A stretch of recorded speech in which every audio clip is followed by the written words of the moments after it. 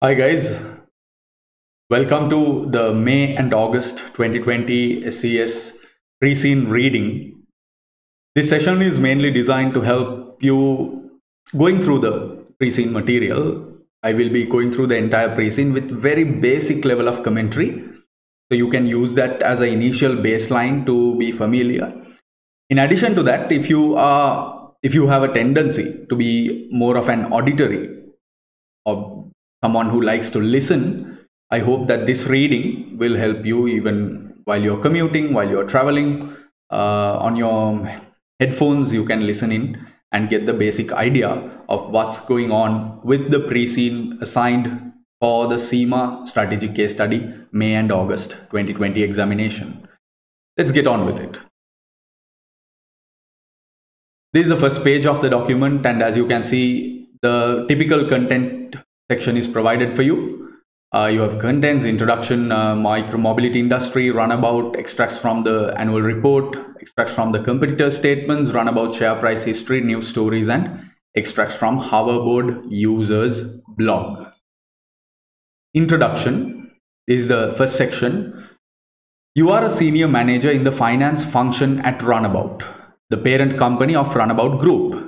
You report directly to the board and advise on special projects and strategic matters. Runnabout is a quoted company that operates pay-as-you-go hoverboard vehicles for use by the public in major cities. Zealand is a large and prosperous country with a population of more than 1 billion people. Zealand's major cities have grown rapidly, and many are struggling with the difficulties caused by traffic congestion and the resulting pollution. Runnabout is based in Zealand, where the currency is G dollars. Zealand requires companies to prepare their financial statements in accordance with international financial reporting standards. Zealand has an active and well-regulated stock exchange. Companies that are quoted on the exchange are required to adhere to the Zealand Code of Corporate Governance, which sets out detailed regulations relating to the governance arrangements for quoted companies. So as you can see in this second page of the document, they give you a basic idea, very basic snapshot of what the company is. The company's name is Runnabout, which is the parent company of Runnabout Group. You are the senior finance manager of the company. And they also give you a basic background about Zealand, which is the base country, which is the country Runnabout is based in. So my suggestion is for you to thoroughly understand that you're operating in an environment which is quite, business savvy, quite helpful for a thriving business with a well-regulated stock exchange, and also is governed by a code of corporate governance. The next section is dedicated to the micromobility industry. Let's read it. Micromobility is a relatively recent innovation dating from the early 2000s. It involves the provision of one-way rental services that enable users to complete the so-called last mile of a journey quickly and efficiently. Micromobility users rent, say, a bicycle, scooter, or hoverboard from one location and return it to another location that is conveniently close to their final destination. Typically, users are commuters who need a fast and efficient way to get from, say, a city center railway station to their offices. Micromobility is generally used for relatively short journeys and so augments traditional public transport rather than replacing it. Commuters might be encouraged to travel into the city center by train or bus, knowing that micromobility solutions are available that enable them to get to work on time without walking long distances or relying on local bus or taxi services that are likely to be slow moving because of rush hour traffic. So here in these first couple of paragraphs, they're giving you a insight into what micromobility is, and that mainly involves the final leg of a general workers, general commuters, general passengers travel journey. Say, for example, someone would be traveling from outskirts of a town to the city center in which you'll have your particular office. So from your home, you take a bus and you arrive at the city center, and that last leg of your journey, which is generally termed as the last mile, even in the courier industry, is in this case done by a personal mobility device, PMD, which is a bicycle, scooter, or hoverboard. The next section focuses on bicycle sharing. Bicycle sharing permits users who are registered with a provider to rent bicycles on a short-term basis. The provider creates a network of bicycle docking stations or docks across a suitable location such as a city center. Users can release a bicycle from a dock by identifying themselves, usually by swiping a debit or credit card. They can use the bicycle for as long as they wish but are charged a higher fee from releasing the bicycle until it is returned to one of the provider's docks, which may not be the dock from which the bicycle was taken. Providers locate docks in places which encourage one-way journeys. For example, city center bus and railway stations make convenient pickup points for morning commuters. Docks close to major office buildings are convenient dropping-off points. Users may then, if they wish, hire a bicycle for the first part of their return journey, taking a bicycle from a dock close to their place of employment and dropping it off at the station from which they will catch their bus or train home. Bicycle sharing is a relatively cheap and convenient way to cover the so-called last mile of a journey to a city center location. Cycling is generally faster than walking and can also be faster than a local bus service when rush hour traffic is taken into account. Bicycle hire charges for sharing schemes are generally inexpensive. While peak demand for bicycles occur during the morning and evening rush hours, there is a constant demand throughout the day and late into the evening. Students often use bicycle sharing schemes to travel between their accommodation and their college campuses. Tourists find them useful to explore cities and for transportation between attractions such as museums. Many cities have large numbers of flat dwellers who live within a few miles of the city center and who find it convenient to be able to use a bicycle sharing scheme to get to and from work and for short journeys outside of work. Bicycle sharing schemes came into being in the early 2000s. They have since grown and developed in many cities around the world. There has been some controversy about their use, and they have also been subject to competition from other types of transportation. It is generally illegal to ride bicycles on pavements or in pedestrianized areas. Most countries' laws require cyclists to ride on designated bicycle lanes or on the roads when bicycle lanes are not available. Not surprisingly, increasing the numbers of cyclists on the roads increases the numbers of injuries involving cyclists. Strict legislation has been introduced to reduce the risks associated with riding bicycles owned by sharing schemes. Operators must ensure that bicycles are roadworthy. Most operators require users to return a bicycle to its dock immediately if they believe that it is defective, and to inform the operator of the bicycle's status using an app, in which case the bicycle will not be released to another user. Operators generally employ mechanics who attend to simple repairs such as flat tires while the bicycle is still in its dock. For more serious repairs, the bicycles are transported to the operator's depot by van. In many countries, including Zealand, cyclists are required to wear crash helmets. Bicycle sharing schemes have no specific responsibility for ensuring that cyclists comply with this law, but it does mean that scheme users must either purchase and carry helmets if they wish to hire a bicycle, or they must risk being stopped by the police and fined for failing to wear a helmet. Bicycle sharing schemes continue to be popular in many countries, and the number of trips made by users of those schemes is increasing steadily. There are, however, some competing modes of transport in this market. So as you can see, in this section, the Preseen document focuses on the product or service which is very popular in the world called bicycle sharing. This is one of the most basic forms of micro-mobility or personal mobility. The section goes on to detailing the dynamics of the entire service, how it's provided, how it's cheap and convenient, how it's steadily gaining momentum, what kind of, as in students, tourists and flat dwellers are the kind of customer groups that frequently use it, and also lays out the picture with respect to legislation and regulation, and also finally the kind of risks.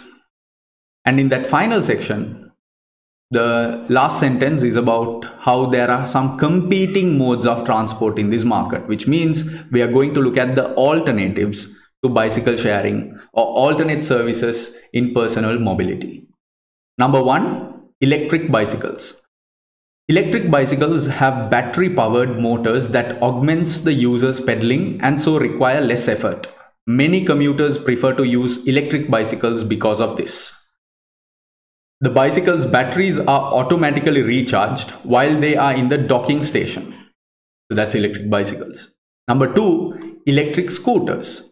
Electric scooters are powered by batteries. They do not require any effort from their users. They are recharged while docked.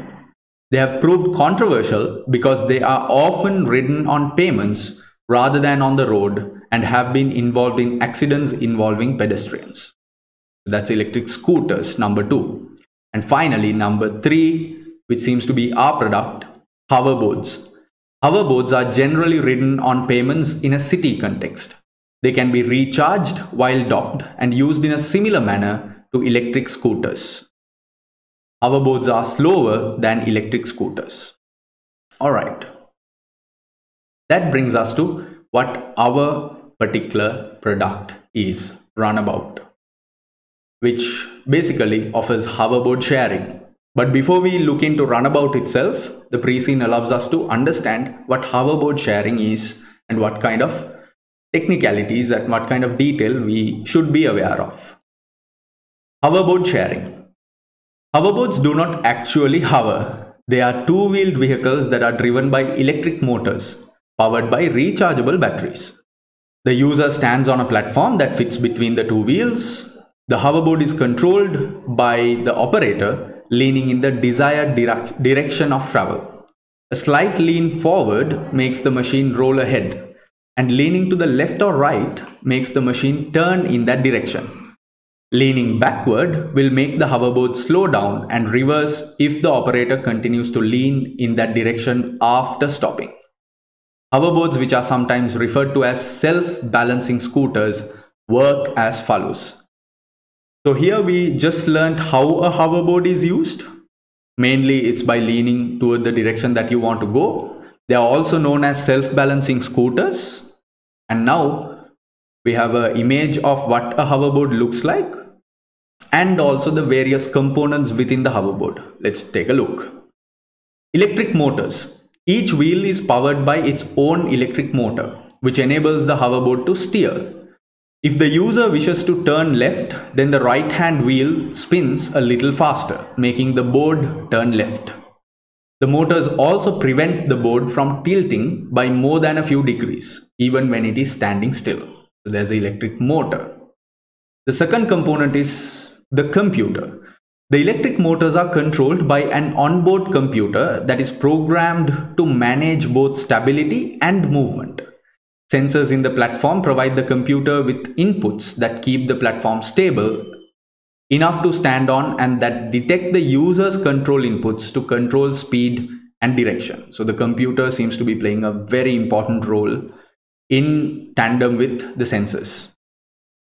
The third component is the gyroscope. A gyroscope built into the platform enables the computer to measure the angle of the platform. The computer sends instructions to the wheels using feedback from the gyroscope to prevent the platform from tilting.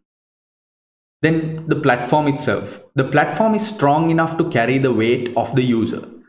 It has to be. It carries the hoverboard's other components. It also contains pressure switches that measure the control inputs from the user. And finally, the battery.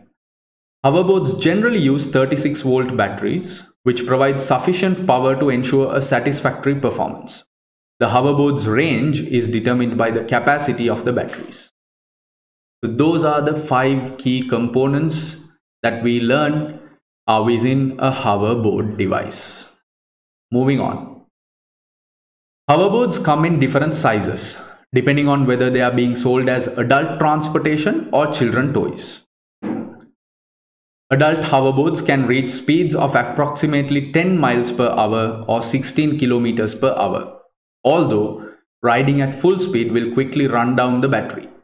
A fully charged hoverboard that is driven at the equivalent of a brisk walking pace can travel over 15 miles or 24 kilometers before running out of power. That's a reasonably long distance. Hoverboards trace their roots back to the launch of self-balancing scooters in the early 2000s. They captured the public's attention because they looked inherently unstable, and yet they could be ridden with apparent ease because of a combination of ingenious engineering and electronics. Early hoverboards were too expensive for consumers to buy, but they quickly became established as a means of fast and efficient transportation for staff who needed to be mobile within areas populated by pedestrians. For example, security staff in theme parks, shopping malls, and airports can respond to alerts quickly without having to rely on conventional vehicles that would be too large and could pose an unacceptable risk to the public. These hoverboards also enable the rider to see over pedestrians because the platform is a few inches above ground level. The hoverboards have other uses, such as giving first aiders and paramedics the ability to get to a casualty quickly, or giving staff supervisors the ability to attend incidents or interact with staff spread across their areas of responsibility.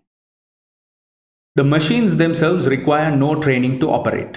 The rider simply must lean in the desired direction of travel and can regulate speed by leaning more to go faster and less to slow down. These machines are not, however, without their risks, especially if they are operated irresponsibly.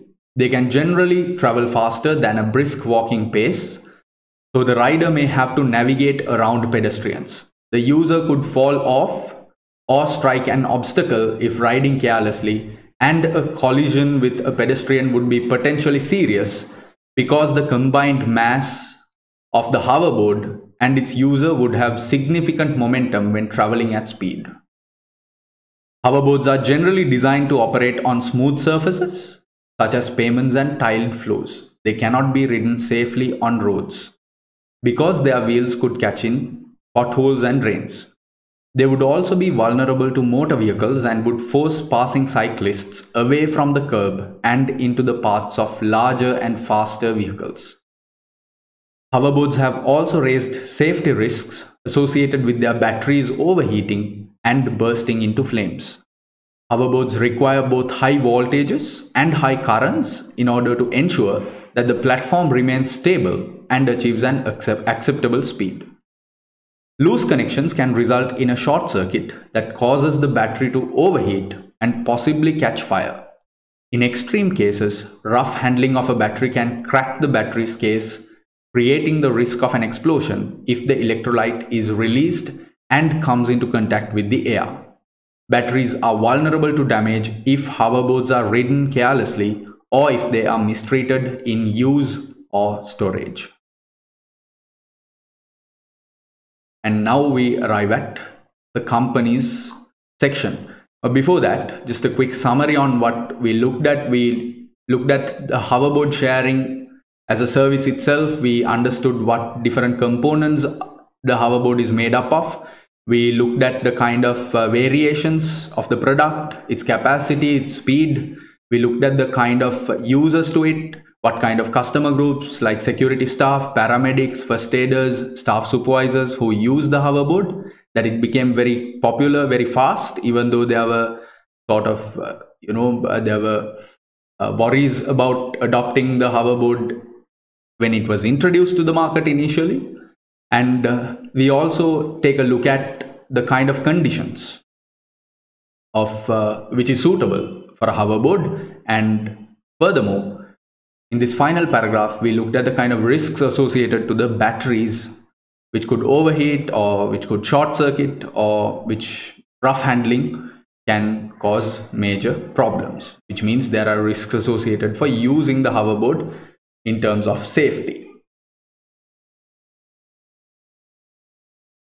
Now, the point about safety brings me to this. I'm sure you have checked it out, but I just want to take a look at some of these clips that are on the internet. They're really funny, and you also understand how dangerous hoverboards can be.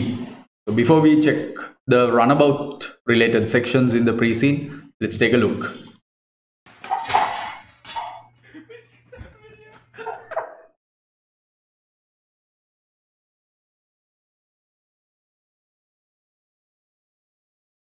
Whoa, what's gone? Gone. Oh my god. All right, how's this? Oh, whoa. Well, not so. Whoa. Oh my god. Right, it's done. Oof. That must have hurt.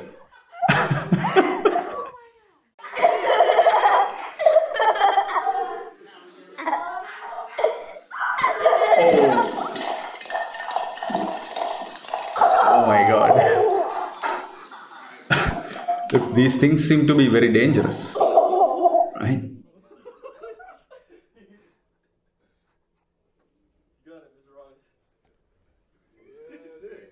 You had to practice, right? Or not?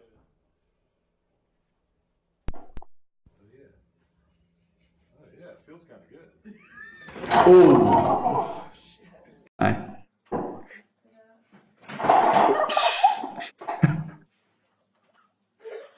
All right, okay. So that kinds of clears it up for us. Now let's take a look at Runnabout. Runnabout was established in 2005. The company was created to rent bicycles in response to the successful launch of city center bicycle sharing schemes that had been launched in several other countries. The company started with 3 docks in the center of Zealand's capital city. It rapidly expanded until it had a total of 32 docks across capital city and a significant presence in 14 other cities across the country. Runnabout was quoted on the Zealand Stock Exchange in 2010. In 2012, Runnabout's board commissioned a strategic review of the market for micromobility in Zealand. The directors were concerned that demand for sharing schemes based on conventional bicycles was tailing off because commuters were becoming unwilling to rely on pedal power for even short distances. Zealand is a relatively flat country, remember that? So cyclists do not have to contend with many hills, but the weather can be rather windy, which can make cycling quite tiring. On an experimental basis, Runnabout modified some of the docks in capital city to operate both electric and conventional bicycles. That enabled users to choose between pedal-driven and electric bicycles, with a slightly higher rental fee for electric bicycles to cover the cost of recharging batteries. The docks were located to enable users to use electric bicycles on frequently used routes. Runnabout also replaced all of the docks and bicycles in Western City so that users could use electric bicycles across the whole of that city's network. Runnabout found that the introduction of electric bicycles did little to stimulate demand. In 2014, the government of Zealand introduced legislation to make it mandatory to wear helmets while cycling. That reduced demand for both pedal-driven and electric bicycles. The company experimented with various schemes, such as offering to sell scheme members helmets at discounted prices. The new helmet legislation coincided with the launch of 2 competing bicycle sharing schemes in Zealand. Both of Runnabout's new competitors focused their attention on capital city, but soon started to expand into other towns and cities. These competitors grew steadily. In 2016, Runnabout replaced its bicycles with hoverboards in Western City. The docks that had previously been used to secure bicycles were replaced with hoverboard-compatible docks. These were an immediate success. with hoverboards quickly becoming popular with many commuters because they required even less effort to ride than electric bicycles. They also opened up new markets, with hoverboards proving popular with tourists who found them an ideal way to explore a city, either individually or as part of a guided tour. They are particularly suitable for tours of seafronts in coastal resorts because they are generally flat and offer wide paved areas that are free of traffic. Hoverboards also proved popular with shoppers who could park at the edge of a city center and use a hoverboard to get to the shops. Runnabout was encouraged by these results and so replaced bicycles with hoverboards across Zealand. Runnabout moved quickly to establish its hoverboard sharing scheme in capital city and in each of the other 14 cities in which it previously operated as a bicycle sharing operator. The other bicycle sharing companies continue to rent out both pedal and electric bicycles, but none have expressed any interest in converting to hoverboards or other forms of micromobility. The city authorities have made it clear that they wish to observe the effects of hoverboards on the flow of pedestrians and traffic in city streets and also on the safety implications of these devices. Each of the 15 cities in which Runnabout operates, including capital city, has announced that it will not permit any other hoverboard sharing schemes on its streets, leaving Runnabout as the sole provider for the foreseeable future. All of those cities will, however, continue to encourage the development of bicycle sharing. Wow. In Zealand, the responsibility for the management of road and pedestrian safety is a matter for individual town and city councils. The elected local government authorities responsible for many services, including transport.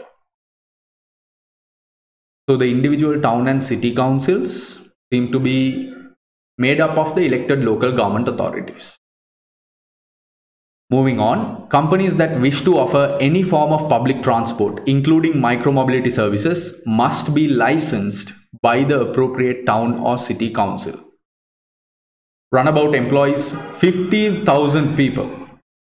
Oh, that's massive.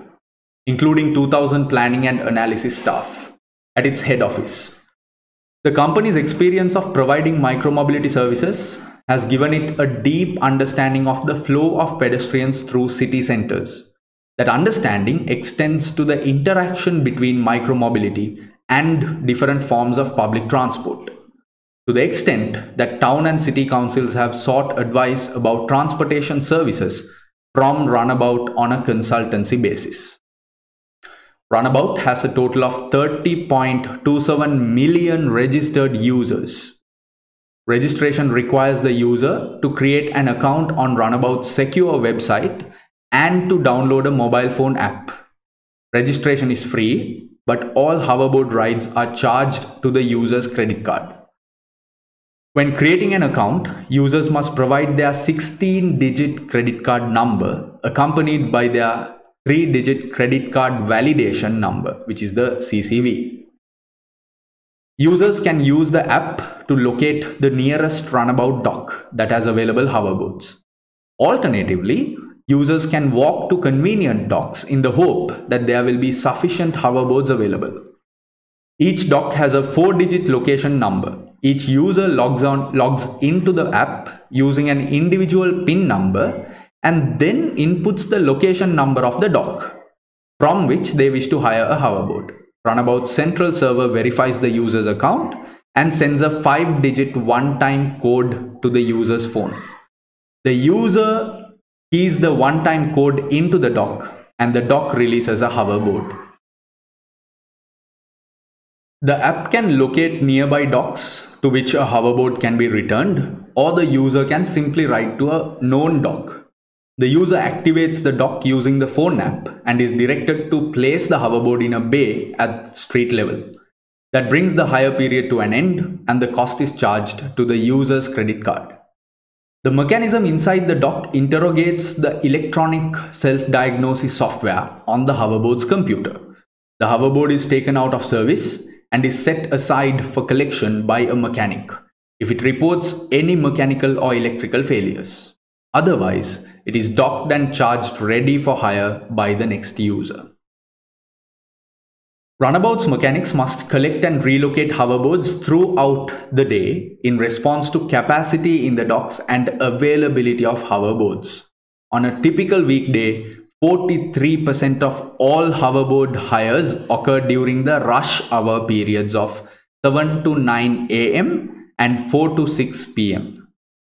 During the morning rush hour, many hoverboards are undocked from bus and railway stations and redocked in city center locations close to places of employment. The opposite is true of the evening rush hour. Runabout uses vans to relocate hoverboards from docks that are close to being full up to docks that are in danger of running out of hoverboards. That ensures that users can rely on finding an available hoverboard that can be redocked close to their final destination. Runabout's vans also uplift faulty hoverboards for repair.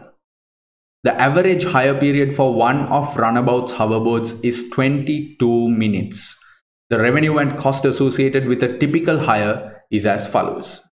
So as you can see here, they give you a breakdown of average revenue per ride and average operating cost per ride. So as you can see here, if you take a closer look at average revenue per ride, what is visible is that there's a $1.4 initial hire charge, which seems to be like a fixed cost, and then $0.2 per minute for an average of 22 minutes, which is why they say that on average the hire period of one of the hoverboards is 22 minutes. If you look at the average operating cost per ride, it's slightly above $2 with a massive depreciation portion, electricity, relocation costs, repairs, insurance, and the credit card fee. So when you do the financial review, when you do the numerical analysis for these numbers, I'm sure you can derive certain observations, certain analysis, certain key ideas about how the company breaks even, what their margin of safety is, etc., etc. Let's continue our reading. The average revenue per journey is $5.8 and the average cost to Runabout is $2.19. The software in Runabout's hoverboards restricts the maximum speed of travel to 6 miles per hour, approximately 10 kilometers per hour. That is faster than a typical brisk walking pace of 3 to 4 miles per hour. The hoverboards could travel at much greater speeds, but Runabout is concerned that a higher speed would lead to more accidents.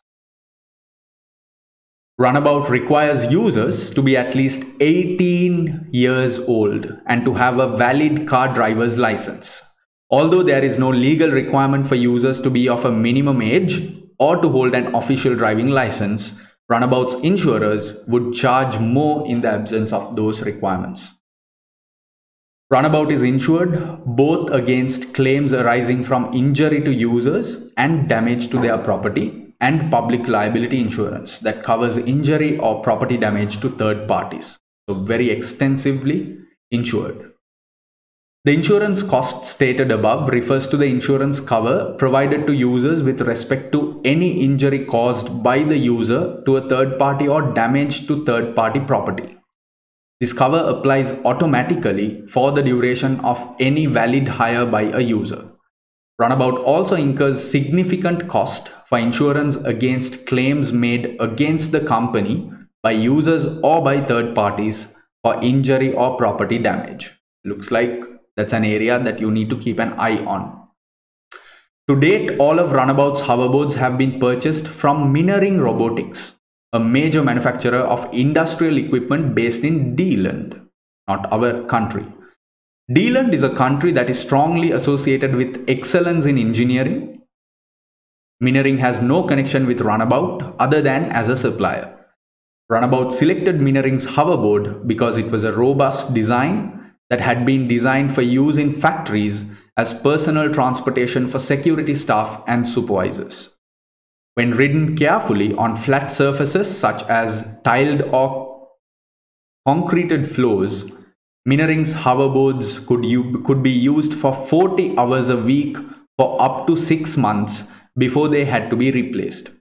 The average depreciation charge of $0.74 per ride is based on estimates of life expectancy provided by Minnering. Minnering sells its hoverboards to a wide range of customers around the world, although Runnabout is the only customer who uses them to facilitate shared hoverboard services. Minnering hoverboards are used extensively in industrial and retail settings. For example, many security departments equip their officers with Minnering hoverboards for patrol and fast response duties. Alright, not bad. Now we move to the section on extracts from Runnabout's annual report. Runnabout's vision, mission and values. Vision: to keep Zealand moving. Alright. Mission: Runnabout's mission is to offer an economical and efficient approach to micromobility. We wish to harness both new and existing technologies to enrich our users' lives while creating wealth for our shareholders. Values. So Runnabout seems to have 4 major values. Value number 1, Runnabout will provide users with safe and convenient transportation. Value number 2, Runnabout will minimize the environmental footprint of its micromobility solutions. Value number 3, Runnabout will protect the safety and dignity of its employees. And the final value, value number 4, Runnabout will engage with stakeholders to the mutual benefit of all. So here we basically see that in the 4 values, they focus on the user, the environment, the employees, and largely the entire society, looking at the mutual benefit of all stakeholders. Runnabout's board of directors. So from an overview perspective, you have the organizational chart. There seems to be a CEO, May, and 4 executive directors, operations director, HR director, CFO, and IT director.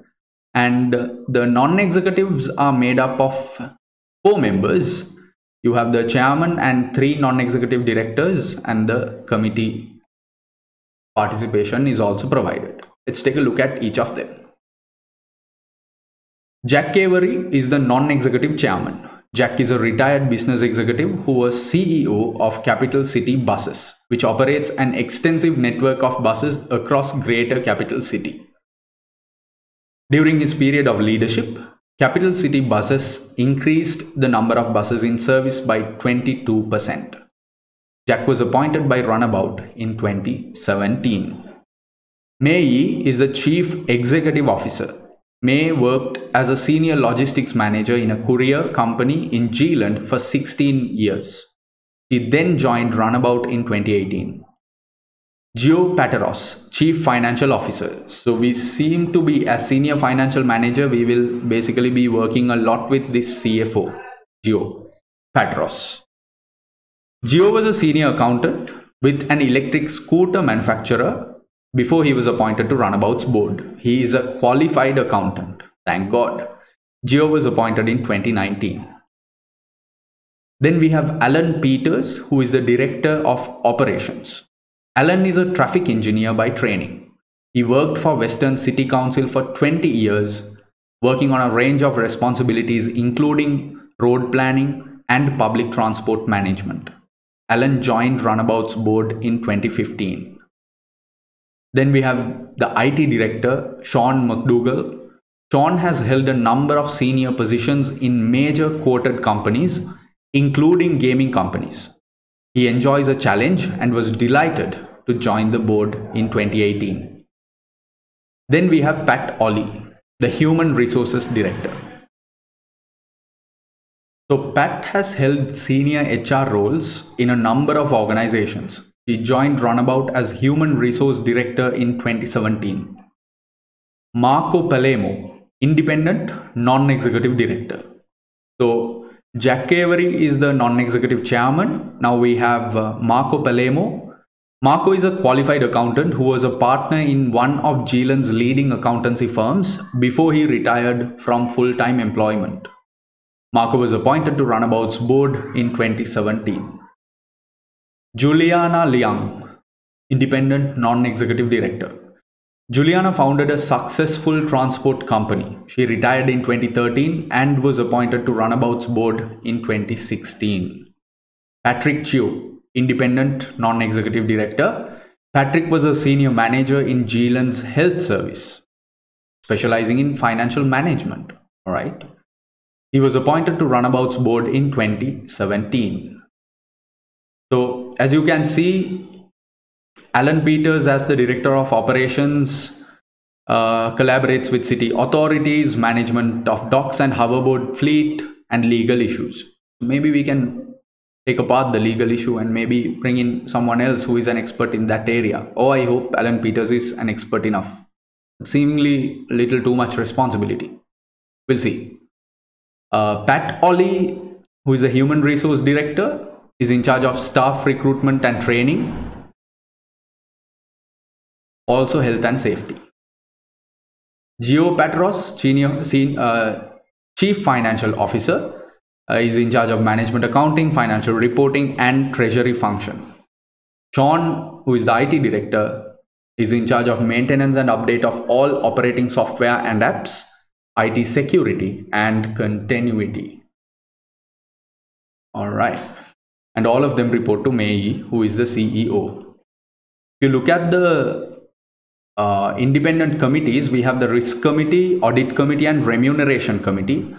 The Risk Committee members are we have how many? We have 3 members in the Risk Committee. We have Marco Palermo, we have Jack Avery, and we have Patrick Chew. If you take the Audit Committee, again 3 members. We have Marco Palermo, Jack Avery, and Juliana Liang.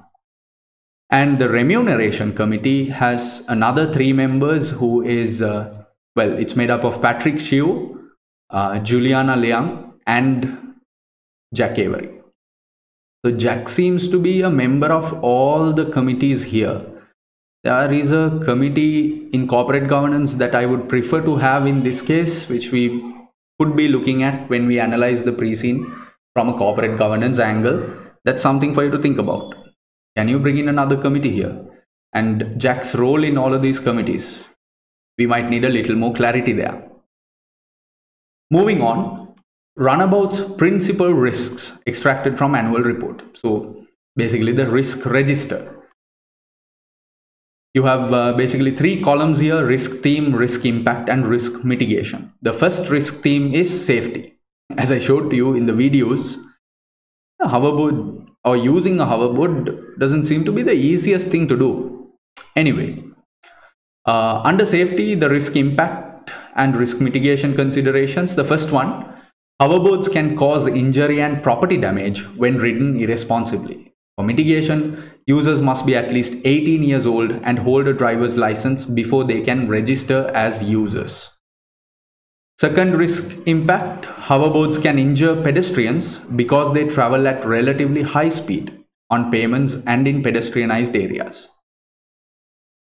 Risk mitigation, Runnabout has comprehensive insurance cover for both injury and property damage.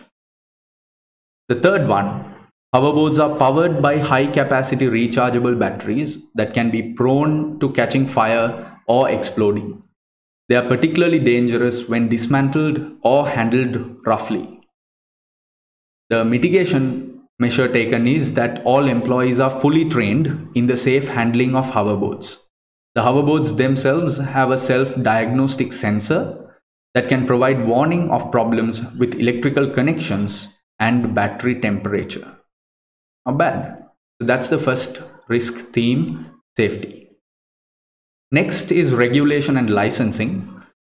Runnabout requires the permission of city authorities in order to locate docks in convenient locations and offer the hire of vehicles for use on public pavements and pedestrianized areas. If that permission is withdrawn by any given city, then operations would have to cease. The mitigation is that Runnabout maintains strong communication links with the local authorities. Runabout's board takes care to ensure that any concerns raised by the authorities are addressed as a matter of priority. Obviously, wouldn't you say? Third risk theme is competition. Runabout has to compete with other providers of micro-mobility services, as well as traditional public transport, taxi and ride-sharing services. So a lot of competition. Competitors may take advantage of developments in technology and may receive subsidies from the government or city authorities. The mitigation is that Runabout is the only provider of shared hoverboards in the cities in which it operates. Kind of a monopoly.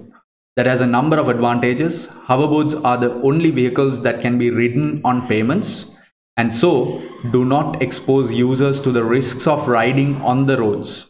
They are also unaffected by delays caused by heavy traffic. The next theme under risk of the risk register is IT, which seems critical. The first risk impact factor is that Runabout's operations are wholly dependent upon the availability of its servers and users' access to mobile phone networks in order to operate their apps. How do they mitigate that? The servers are backed up to a remote hot backup site. So if you remember, there are a few types of backup sites. They have a hot backup site that can take over in the event of the main site becoming unavailable. Mobile phone networks rarely go out of service. Those rare outages that do occur rarely affect more than one service provider. So it would be unlikely to prevent all users from hiring hoverboards.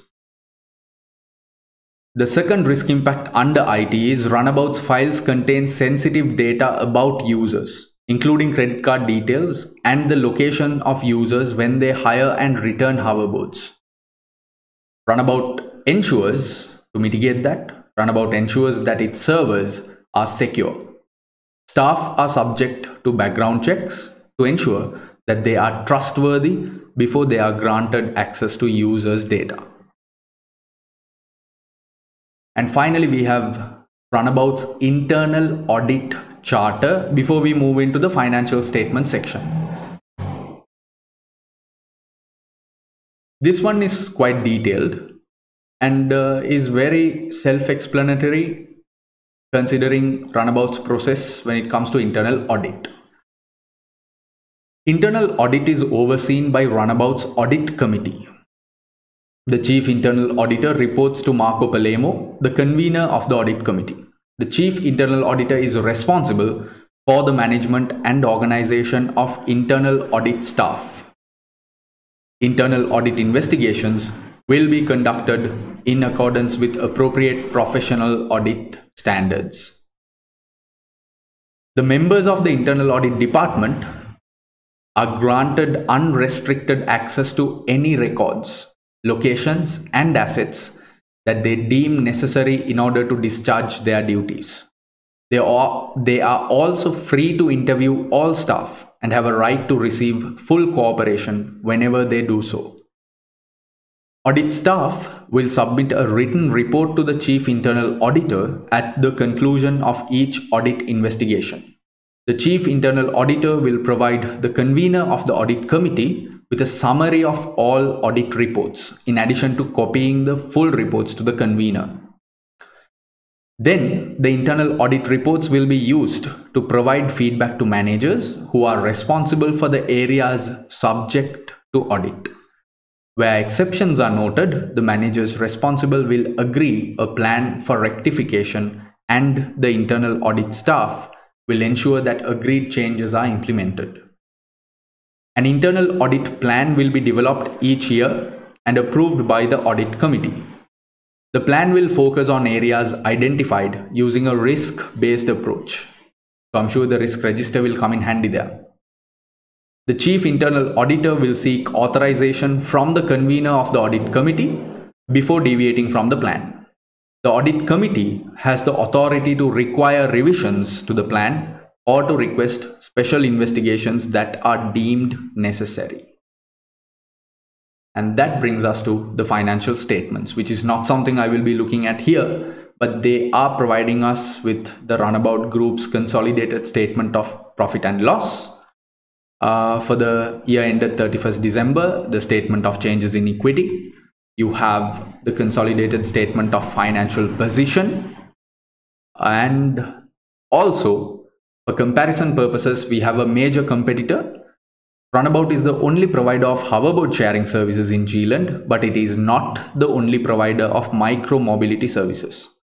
DocBike operates an electric bicycle sharing scheme in capital city and 5 other major cities. So if you remember, Runnabout seems to be the much larger company and operations, even in terms of revenue. You just take a quick look at revenue. We have in 2019 reported 97.9 billion G dollars, and DocBike's revenue is about 28.4 billion. So they are relatively a smaller company. In fact, when you look at their scale of operations, capital city and 5 other major cities, so 6 cities. Meanwhile, Runnabout operates in 15 cities. DocBike's P&L and the financial consolidated statement of financial position is also provided. You have Runnabout share price history, a quick look at it. Well, we have had our biggest low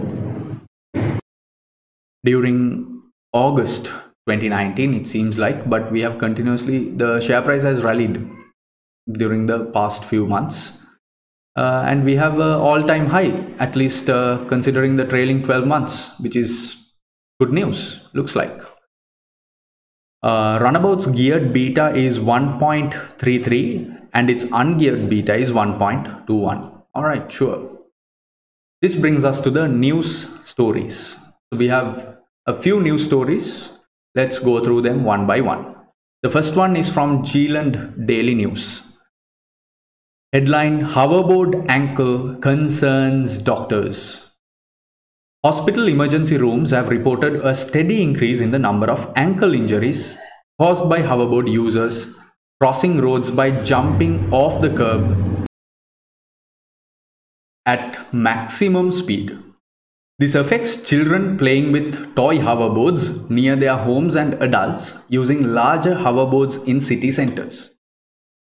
When hoverboards are ridden like this over time, the springs that absorb the impact of jumping from the pavement down to the road weaken and sometimes even break. That puts users at risk of injury because the impact is then absorbed by their ankles, leading to sprains and broken bones. Doctors blame the increase in injuries on the fact that users are becoming more confident in their riding ability and are taking greater risks. Runnabout, the shared hoverboard provider, advises its users that hoverboards should never be ridden over obstacles such as curbs. If users need to cross the road, they should either do so using a pedestrian crossing that has a lowered curb or wait until the road is clear and carry their hoverboard to the opposite side. The second news item is from IT Monthly. DocBike CIO criticizes the lack of qualified graduates. Titus Mohubedu, Chief Information Officer at DocBike, Zealand's largest bicycle sharing service, spoke out against the many irrelevant degree courses in IT that are offered by some universities. In his opinion, many IT degrees are far too theoretical and pay insufficient attention to the real-world issues that matter to IT managers. He was speaking at the launch of the collaborative degree course that DocBike was sponsoring at the University of Capital City. This combines academic study with structured practical experience at DocBike's data centers. It is hoped that the course will attract 150 students each year, most of whom will work for DocBike when they graduate. Mr. Mohubedu pointed out that many service providers, including DocBike and similar entities, were wholly dependent upon the efficiency of their IT infrastructure. He said that DocBike employed more staff in IT than it did in maintaining and servicing its bicycles. DocBike's IT spend amounts to 14% of its total operating costs. Very progressive, I believe. The third news item from the Zealand Telegraph we have is a business news which headlines Banks criticize credit card customers. A recent report by the banking industry has demonstrated that many credit card customers took a very careless view of the security features that are built into their cards. The two largest issuers have more than 500 million cardholders between them. So that could represent a significant exposure to fraudulent transactions. Typical cardholder errors include physical security, which is the first point. There are 4 points here. So typical cardholder errors include physical security. Many cardholders leave their wallets and purses in plain sight in their homes, which means that burglars can steal their credit cards along with the other data that can be used to validate a telephone payment, such as their dates of birth and postal addresses. Second one is failing to sign the signature strip on the back of their card. Very important. Those signatures are rarely examined, but they are there to help confirm the cardholder's identity, and there is no need to make life easy for a thief. The third one is carelessness, with the 3-digit security number on the back of the card. Contrary to popular belief, the 16-digit number on the front of the card is rarely sufficient on its own to validate an online or telephone payment, but having the extra 3 digits is often sufficient to validate a payment. Writing down the PIN number. It is commonplace for cardholders to carry a piece of paper with their personal identification number, PIN, in their wallet, or to have their PIN number written in their diary. Very dangerous. The banks have warned that their losses from credit card fraud are unsustainable and that cardholders who are careless may be held liable for some or all of any unauthorized charges made against their accounts. Got to be careful. And then we come to the fourth news item from the Zealand Telegraph. Bicycles make city streets safer for all. A research study published by the University of Western Sydney suggests that micromobility was changing the nature of accidents involving pedestrians. There is a strong negative correlation between the numbers of bicycles and the number of pedestrians being knocked down by motor vehicles. That has been attributed to the traffic calming effects of motorists driving more slowly because of their difficulties of overtaking groups of cyclists safely. There have been fewer cases of pedestrians being knocked down by motor vehicles while crossing the road. Unfortunately, the payments themselves are becoming increasingly dangerous because of hoverboards. The danger is that pedestrians who step to the side to let hoverboards pass are at risk of stepping into the paths of bicycles that are approaching silently from behind. Overall, there is no evidence that city streets are becoming more dangerous, but all road and pavement users are reporting an increase in the perceived risk of traveling at busy times. Wow. So this article is more in favor of bicycles, huh? And the final news item, the fifth one, again from the Zealand Telegraph, we have is headlined City Councillor Clashes with Transport Minister. A row has broken out between Zealand's Transport Minister and the councillor who is responsible for oversight of the Capital City Street Safety Department at Capital City Council. The dispute is over the need for regulation of the siting of docks to support micromobility schemes on city streets. The Transport Minister, who is responsible for governing transportation at a national level, wishes to impose more stringent rules relating to the maximum size of docks and the minimum distance from roads. The City Councillor objects on the grounds that city councils should retain the power to decide such matters, taking account of the needs of local pedestrians and local traffic conditions.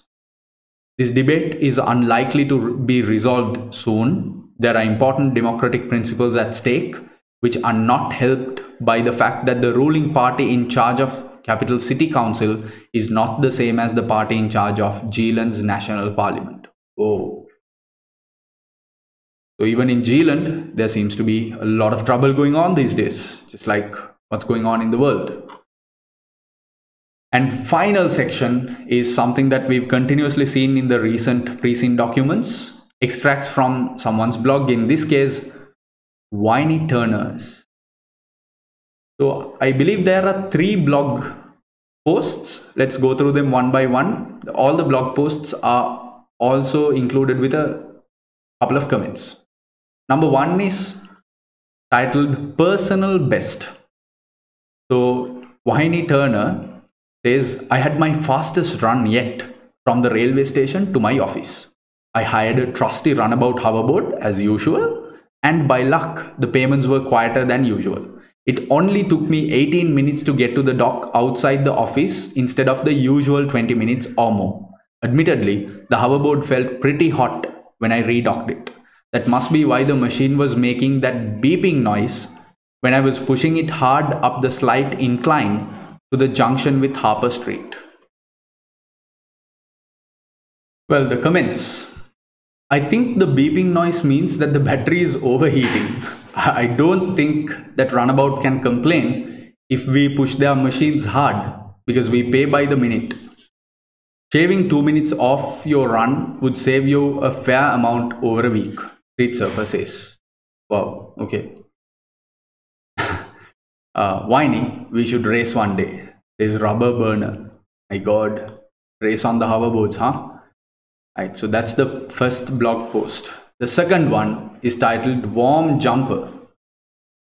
I had my first serious incident today, trying to get back to the station in time to catch that early train. I had to cross Pike Street and was heading for the pedestrian crossing when the road cleared.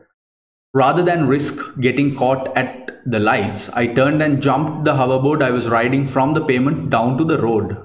I've made that maneuver many times, but the pavement was higher than I had expected and I hit the road with a crash. I managed to stay upright, but the hoverboard's platform was badly broken and it would have been crazy to have tried to ride it like that. I ended up carrying the hoverboard to the nearest dock and returning it. The battery was really hot, although I wasn't riding all that hard after you jump it. Needless to say, I missed my train. My God. Poor hoverboard. Let's look at the comments. You might get a letter from Runnabout. They will know that you were the last person to ride that hoverboard unless somebody else is stupid enough to take it out in that condition. My advice is to say that it was like that when you hired it. Sad, Eric says. And Throttle Master says, I think that you were lucky. The hoverboard probably had a short circuit after the crash and that made it overheat. You could have been burned. Well, and the final blog post, putting on weight,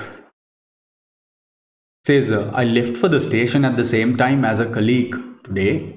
We like to race to the station and it is usually a good contest because there is rarely more than a few seconds between us. Tonight my colleague forgot that he was wearing a rucksack full of books that he had collected for charity. It must have weighed at least 30 kilograms. Anyway, he couldn't understand why he was unable to keep up with me. When I told him that Runnabout has a 95 kilogram weight limit, which is highlighted during Runnabout's initial registration process, he said that he weighs only 80 kilograms. He couldn't understand that he had to count the weight of his rucksack too. Wow. These are the kind of customers we have, huh? Comments. Runnabout says that the maximum weight is 95 kilograms, but it is probably okay to exceed that by 5 kilograms or so. Your colleague almost certainly overloaded the hoverboard to breaking point. He was lucky not to have lost a wheel or broken the platform, because falling off a hoverboard while traveling at 6 miles per hour will always be unpleasant. Boy Racer. Thank you, Boy Racer, for saying that. And that marks the end of the Preseen reading with basic commentary. As you can see, we have nearly 20 odd pages, and we already had seen CIMA conducting its May 2020 strategic case study exam.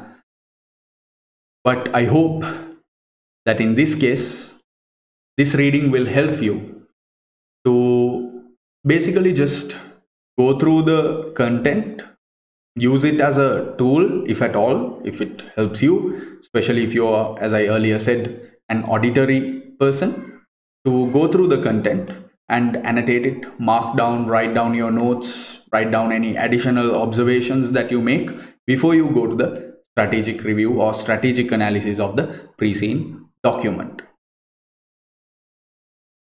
And that marks the end of the basic commentary video of the Preseen analysis. If you have any thoughts, make sure that you comment. You can connect with me. All the links to my LinkedIn, Facebook, and of course the channel is right there below in the description section. Make sure that you write to me, connect with me on Gmail, or comment below with any specifics that you would like to know about the strategic case study. You can contact me and join my sessions even. So therefore, until we meet again, happy studying. See you folks.